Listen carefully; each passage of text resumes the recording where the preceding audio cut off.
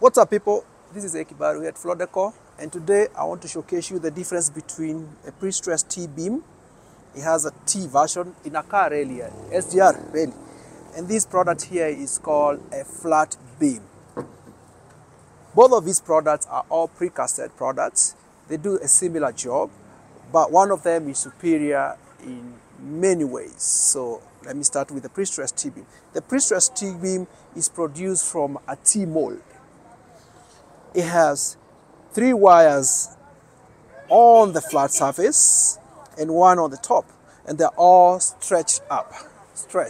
They're stretched to a limit of half a meter. So if this is 1 meter wire, the moment you stress it, you get 1.6 meters. A flat beam is flat in shape, and it has almost 6, 1, 2, 3, 4, 5, 6, almost 6 wires, but this has 4. But guess what?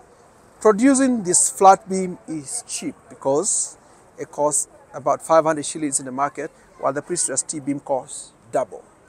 Why do the price vary?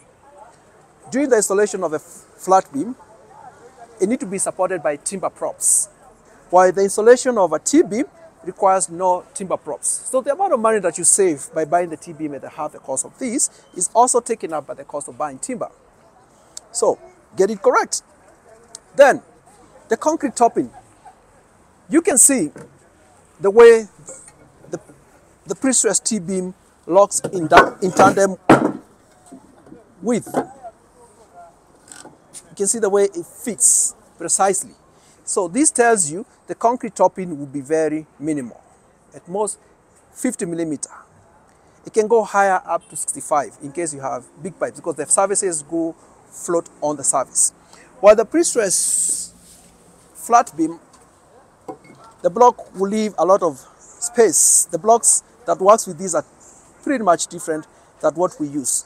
So you as a shopper, you're looking to buy a precast member for your slab, and now you're confused between Prestressed T beam or the flat beam. You're more likely to buy the flat beam because the price is very within your range. But there's some hidden cost that comes along this product, while the T beam doesn't have any cost that is hidden. For instance, we tell you this doesn't need any support with timber. This will need support with timber. The other thing is, this can span longer.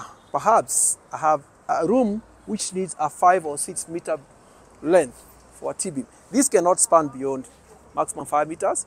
This can span up to 6.6 meters, meaning you can also use them double or triple.